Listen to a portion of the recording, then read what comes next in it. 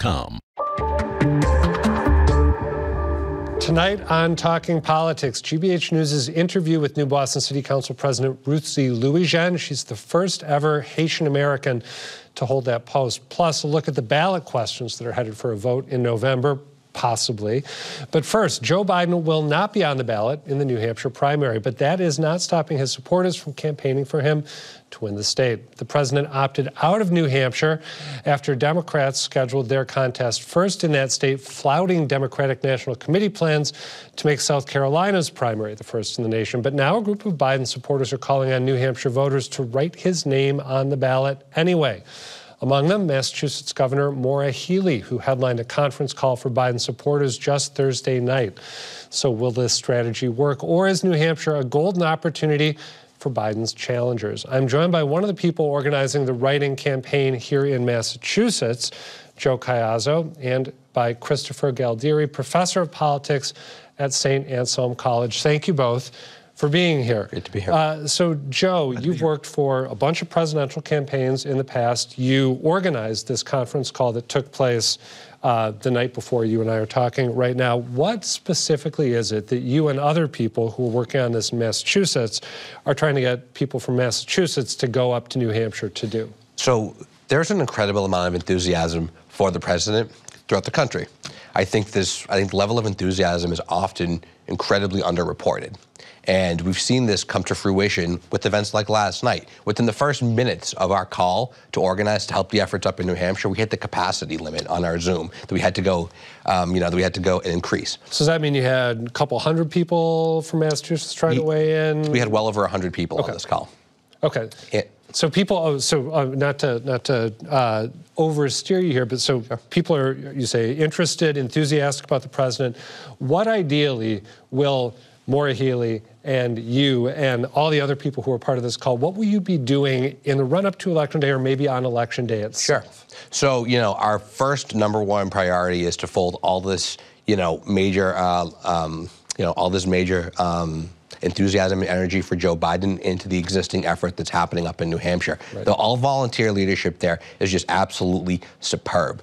They've put together a crystal clear and concise game plan to help folks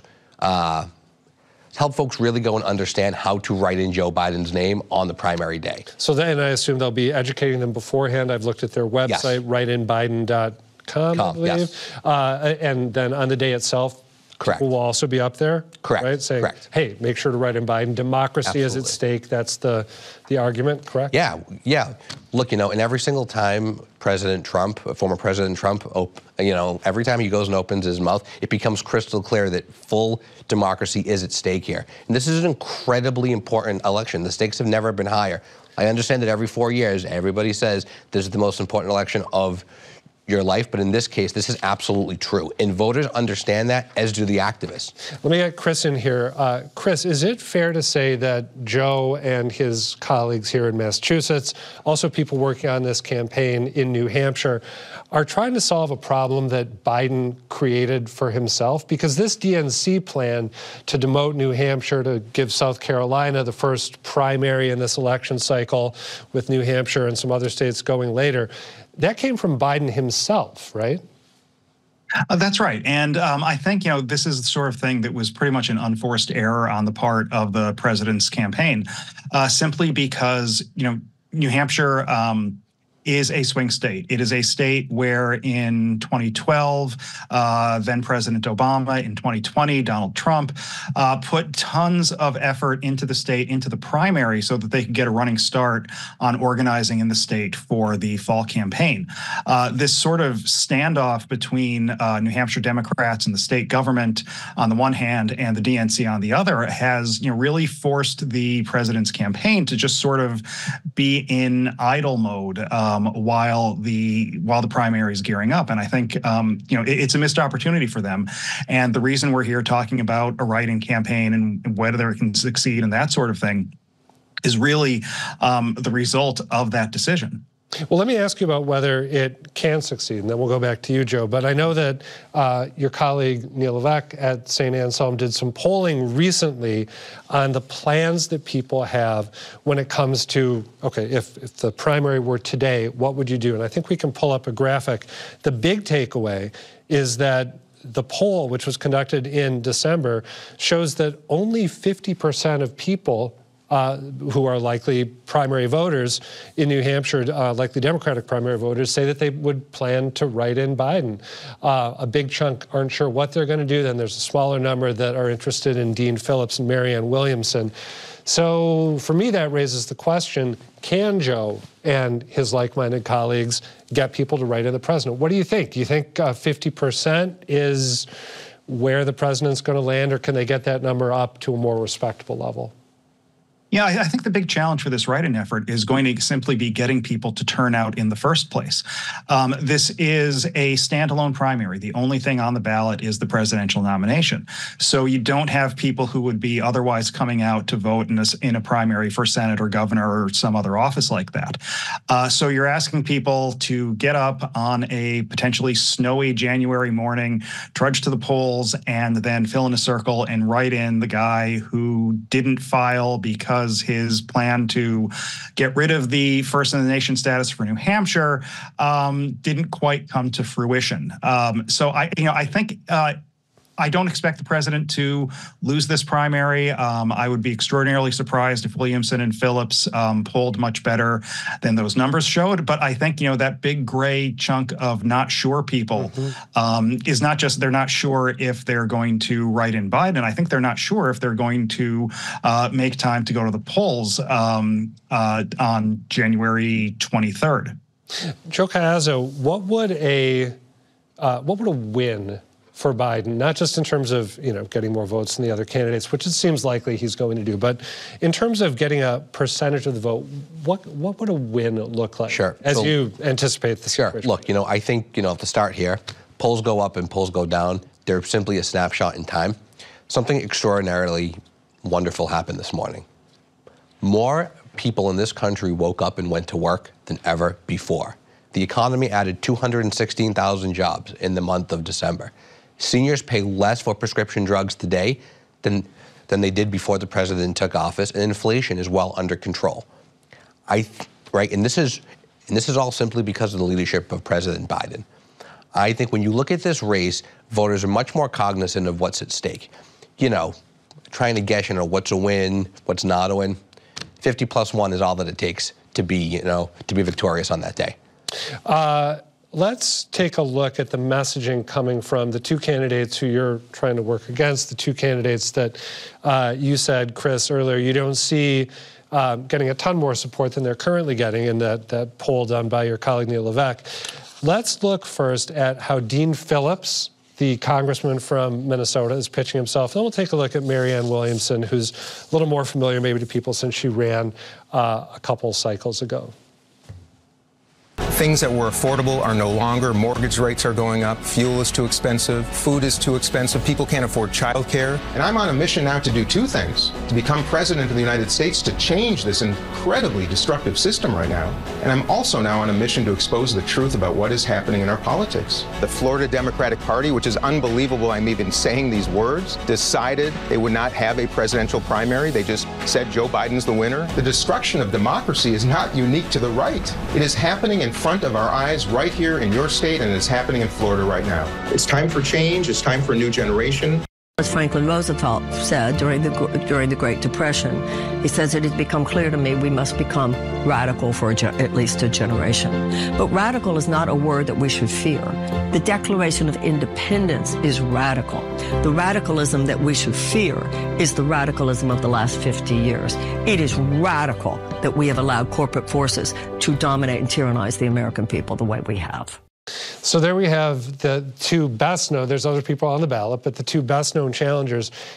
Chris, what is it that Phillips and Williamson are not doing that perhaps they could do to be more viable than they seem to be? Or is there nothing, really? Are they just destined to be fringy candidates given the unusual nature of this particular primary? Yeah, I think, challenging a sitting president in your own party's primary is always an uphill battle.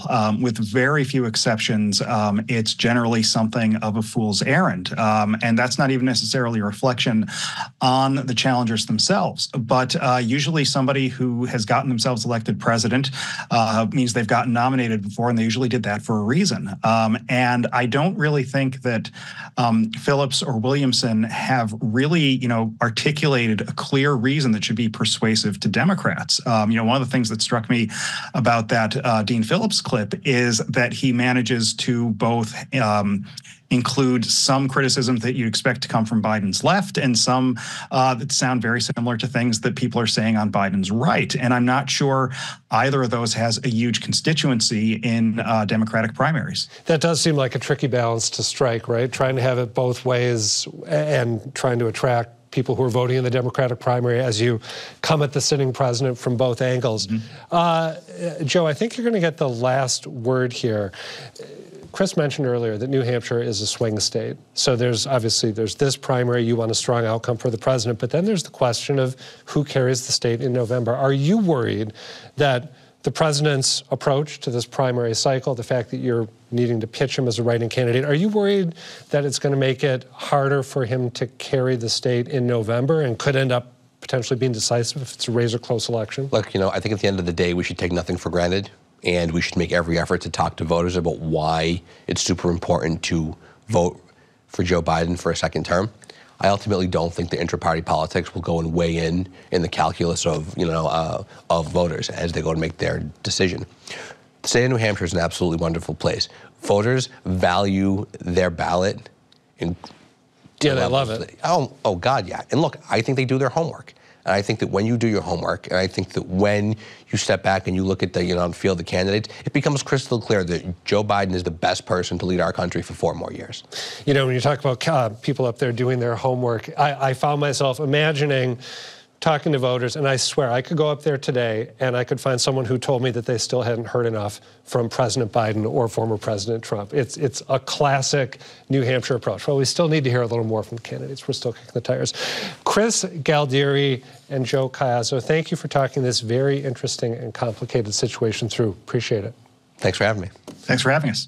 Next up, the state's convoluted process for putting ballot questions before voters hit another key procedural moment this week. Secretary of State Bill Galvin announced that supporters of 7 proposed laws had gathered enough signatures to send their proposals to the legislature, which can now legislate on the issues in question or just take a pass, in which case those proposed laws will likely go before voters come November, but not definitely. Joining me to discuss the ideas that made the cut and what, if anything, the House and Senate are likely to do next is Katie Lannon. She covers the State House for GBH News. Katie, thanks for being here, and good to see you as always. So when you and I talked about this last in this space, there were dozens of these questions kicking around. I mentioned that now there's, did I get that number right, 7? Yes and no. Yes and no, okay. All right, let's accentuate the positive. In what sense are there 7 questions? So there's 7 different petitions that Secretary of State Bill Galvin forwarded to the legislature this week. There's 3 more he's expected to certify for a total of 10. And this is a lot of math, a lot of numbers for a lot of, minutia here. But 5 of the 10 questions are different versions of the same proposal. That's the proposed ballot question that would reshape the relationship between, redefine at least, the relationship between platforms like Uber and Lyft and their drivers.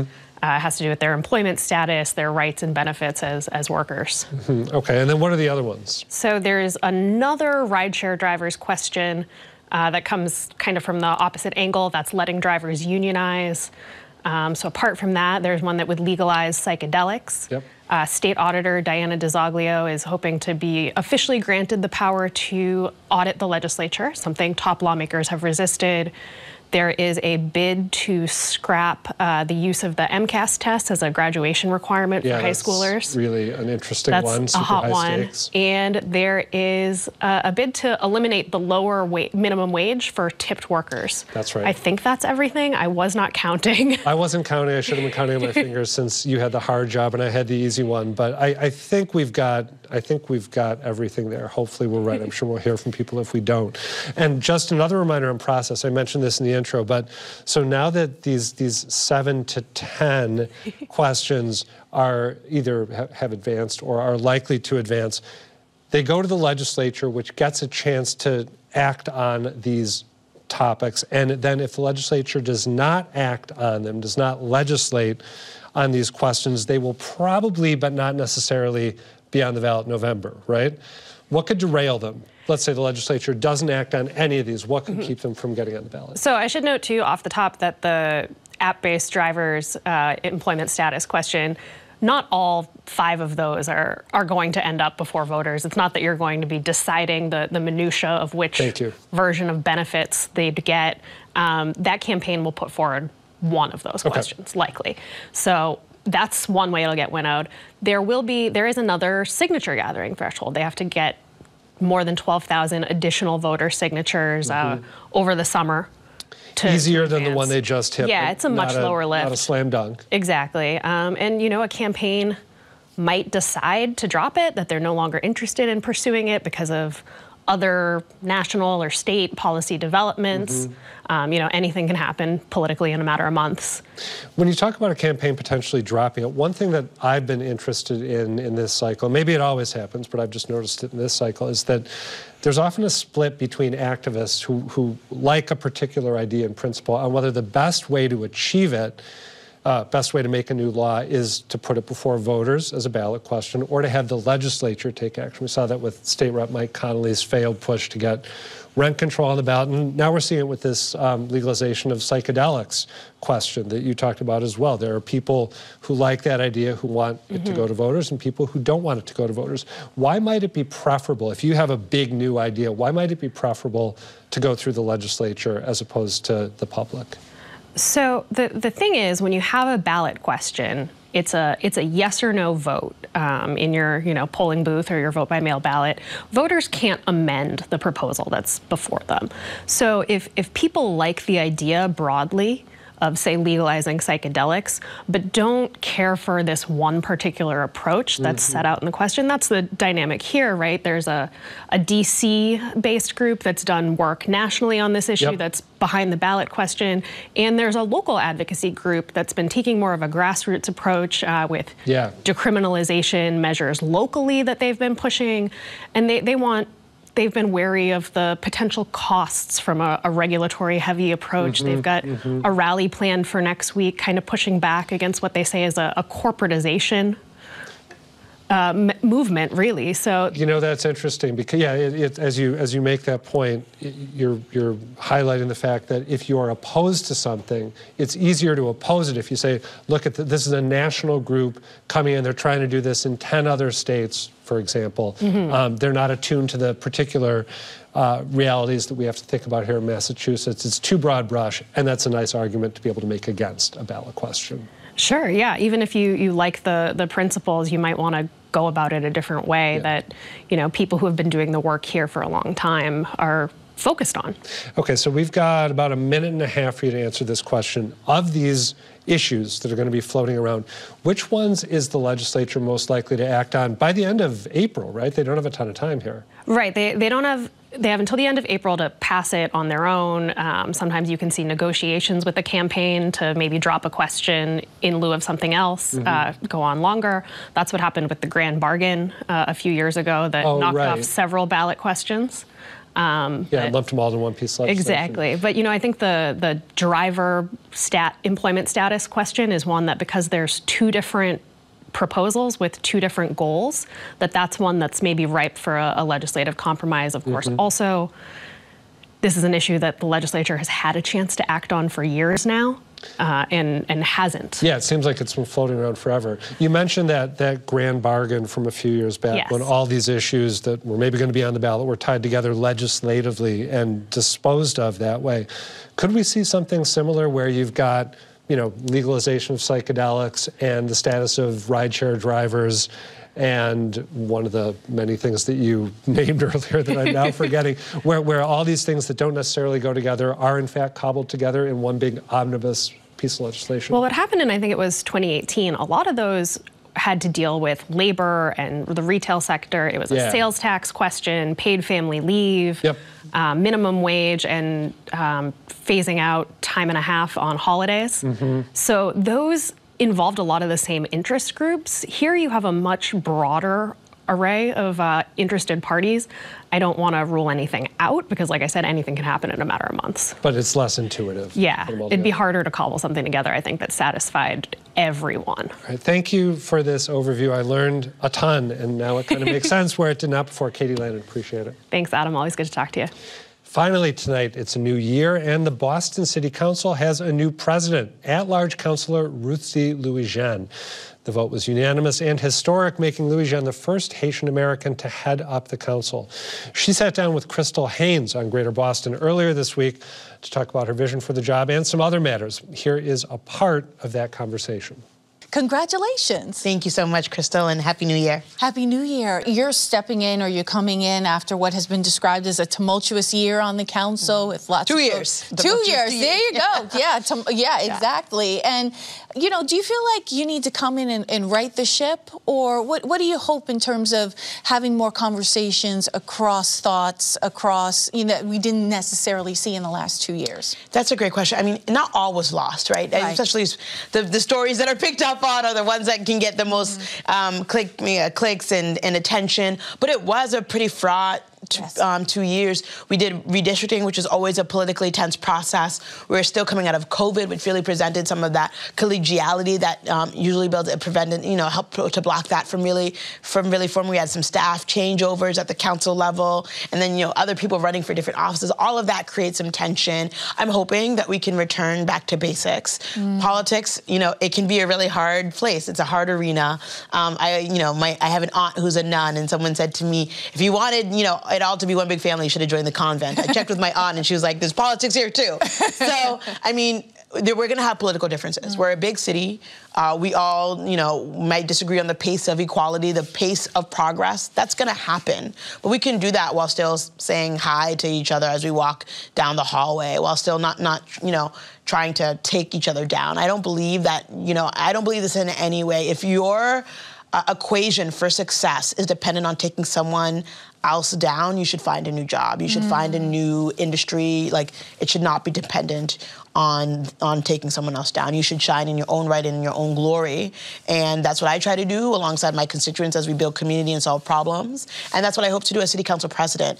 Each of my new 4 colleagues, John Fitzgerald, Enrique Pepin, Henry Santana, Ben Weber, they all bring their unique talents, their unique humor, their background either as a family in public service or a newly arrived, a recent immigrant who grew up in public housing. They each have their skills and talents and backgrounds, and I hope to help bring that out. Absolutely. I know you have an ambitious agenda in terms of what you want to get done as city council president. Yes. Housing being one of them. We actually have some numbers here where the average monthly rent increase in Boston between July 2022 and July 2023 was really high. A 1-bedroom jumped from about $2,250 to $2,595. A 2-bedroom $2,775 to $3,150. This is it's becoming. We've been saying it's a crisis, but it seems like it's reached a fever pitch. It has. I think that's exactly and unfortunately right. We are the second most expensive city to rent. There's such a high barrier, and 65% of our residents in Boston are renters. And so I care deeply about homeownership, making that a reality, even how we can move some renters over to homeownership. But we also have to acknowledge that we have to take care of our renters, which is why we are working on everything we can to make the cost of housing more affordable, whether that's using city-owned land, making sure that we have a city with a strong bond rating that we can be using to build more housing. The government can be in that game. The federal government has abdicated its responsibility, but I'm excited by new leadership at the Boston Housing Authority about what we can accomplish by putting our heads together. There's not going to be one thing that solves it. We have the real estate transfer fee bill on Beacon Hill that would create an additional pool of money for the construction of affordable housing, money that we are currently leaving on the table. We have the Tenant Opportunity to Purchase Act, which would prevent displacement because it would allow tenants in buildings to purchase the building, which may sound impossible because if you're renting, how do you have the money to buy a whole building? Yeah. But that's where the work with nonprofit organizations come in, with community land trust, with nonprofit developers who care about stability in communities and preventing displacement. And they do that in other cities, major cities as well, with the tenants purchasing the building. Exactly. So, and we have to learn from other cities. You know, we have a rent stabilization bill that's before the State House that we worked diligently on that wouldn't prevent rent increases, but would, you know, make it so that our wages, people's living wages, aren't increasing by 50% a year. It's nowhere near that. But some people are seeing rent increases in that amount, and so we have to do something to try to attack that. There's so much, you know, looking at city-owned land to see how we build more affordable units and properties. There's so many different things that we have to do to accomplish that goal. One of them we did last year, which was increasing, if there's a developer who's building a property in Boston of 10 or more units, 7 or more units now, increasing the percentage of those units that have to be affordable, and also deepening that affordability, lowering the threshold at which people are eligible for those units, because we know that oftentimes what is affordable for one isn't affordable for someone else. That's right. So trying to make it more broader so that more people, especially people of color, working class families, are able to apply and successfully receive one of these affordable units. I also want to ask you something that has nothing to do with the City Council, but everything to do with concerns about DE&I in the state as a whole, and especially at Harvard. We know that Claudine Gay, also Haitian-American woman, the first Haitian-American black woman in that position. I mean, as someone who's also a first, what do you think about this situation? How does it make you feel to see her resign and leave that position? It was it's such a point of pride for the Haitian community. For her to be in that role. And I remember being at her inauguration, and I remember just being so proud as a Bostonian, as a Haitian, as a graduate of Harvard Law School and the Kennedy School. It was just amazing. And so I just honestly, I feel saddened and I feel heartbroken. The Attorney General yesterday commended me on becoming president of the Boston City Council. She was the first black woman to head the council, and often first, you know, experience a number of challenges and setbacks, and a lot of people trying to prevent that first from even happening. And so I commend Dr. Gay for being in the ring. And we know that for women and for women of color, being in the ring is an even harder and daunting task. But there is legacy even in an attempt. And so many people, especially in black and brown communities, because of histories and legacies of racism and exclusion, our legacies can often be found in the attempt, and there's value in that. And so I want to honor that for her. Ruth Z. Louis-Jean, thank you so much. Thank you. You can catch the full interview with Boston City Council President Ruth Z. Louis-Jean on the GBH News YouTube page. That's it for tonight, but do come back next week and tell us what you think. The email's talkingpolitics@wgbh.org. The website is gbhnews.org/talkingpolitics. And make sure to sign up for our politics newsletter. For now, thanks for watching and good night.